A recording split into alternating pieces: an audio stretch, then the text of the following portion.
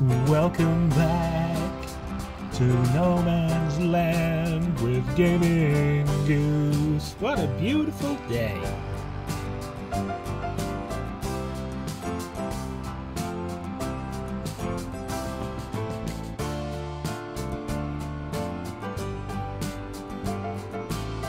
Just heading back to the main farm with this new trailer. It's an auto-load trailer, but it's not going to auto-load the pallets.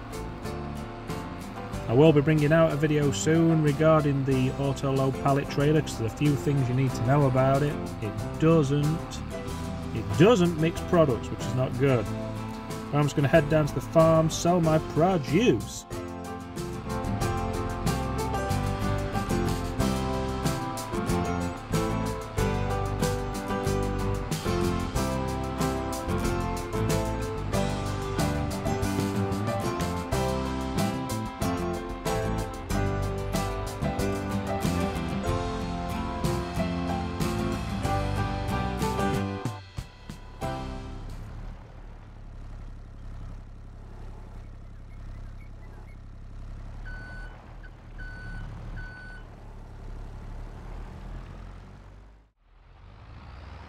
Well, welcome back to No Man's Land with me, the GamingGoose. I'm just going to load this trailer up and get it sold.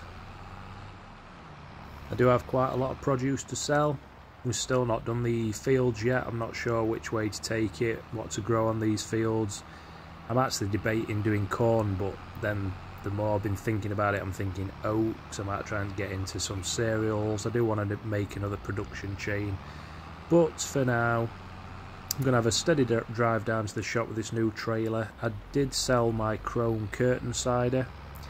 I am thinking once I've got enough money I am going to get the auto load trailer, but as I said in the beginning, I'm going to drop another video on that because I have noticed that it doesn't mix produce. But I'll go over that in a different video which should be out in the next couple of days after this one. So if you're watching this one and it's 2 days old, there will be another video that you can click on and check.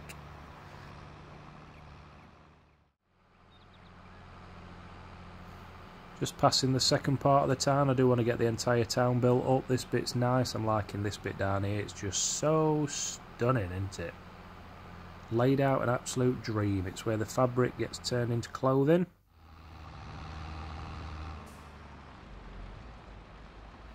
And here we are back down at the shop.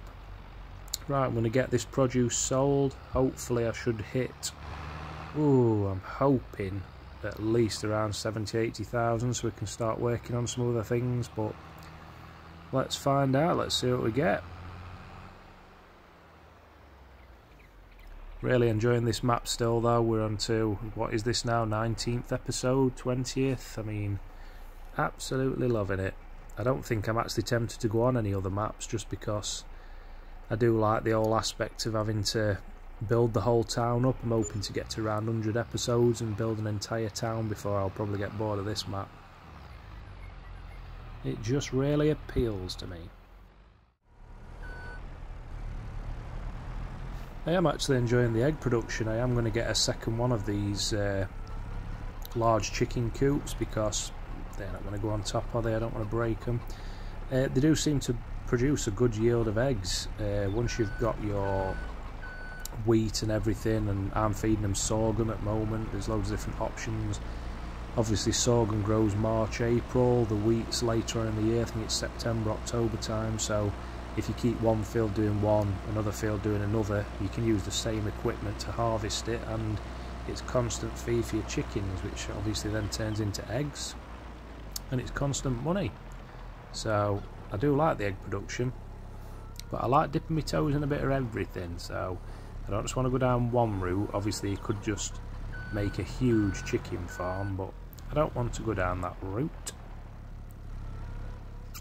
I do want to get rid of that tractor eventually though, but I'm waiting for one to come up in the sales. I don't really want to buy one brand new. I'm trying to be a bit more savvy with my money now.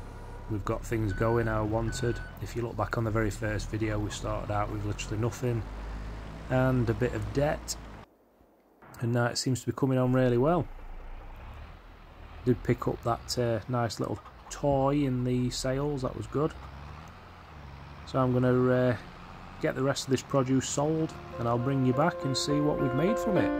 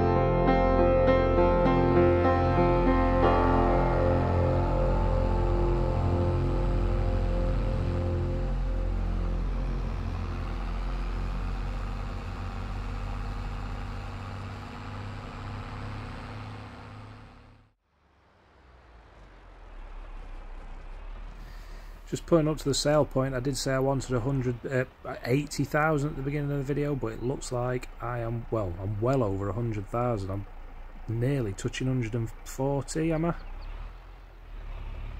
Ooh, 137,000. That's because of the clothing. The clothing's worth an absolute fortune. It's about 18,000 per 1,000 litres, so I had 3 of those, which is a lot of money. So definitely that was a good idea, getting into clothing. So now just the small thumb bit of spending this money. What can we spend it on? I think first and foremost it's got to be another sheep and chicken coop and sheep barn. Might just go medium, I don't think I need large. It's going to make me enough money as it is. I don't really need to, as long as there's enough wool to keep everything in production. I think the medium will be just fine. This holds, I think it's 25, is it? Yep, 25. There's 65 in my other. This will make this a nice little area. Can mow the lawn around it. Don't want to get it too close, that'll do. Get close to the path. And then we'll go and order a sheep. So that's 25 plus 65. That is a nice amount of sheep. 90 in total. Quick maths. And I think once I've got this filled up, we'll see how much we've got, and we'll try and look at getting a second chicken coop. Might not be today because I don't think I've got enough, but this is going well. Turning this wool into clothing is making me quite a lot of money. So let's get down and get 25 new sheep. I think I'll look at 15 adults, 10 lambs, which will grow over the year. They cost a little bit less, and the food and grass will be enough to get them of age in the next few months. And then we'll look at getting these big fields done as well, but that won't be this episode. Worry not, there'll be no ploughing today. Let's get down and get these sheep.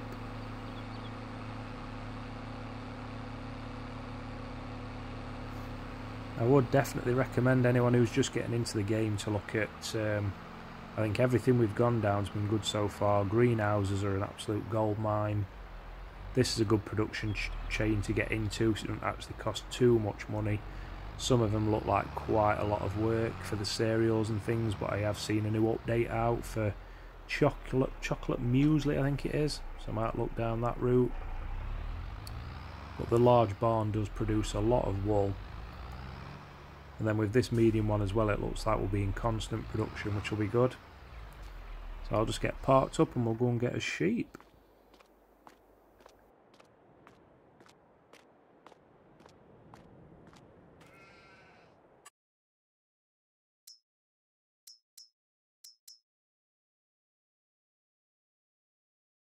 I already have some Stein shafts, so I think I'm going to go down the Landrace of Ben theme, just so if we've got two different kinds.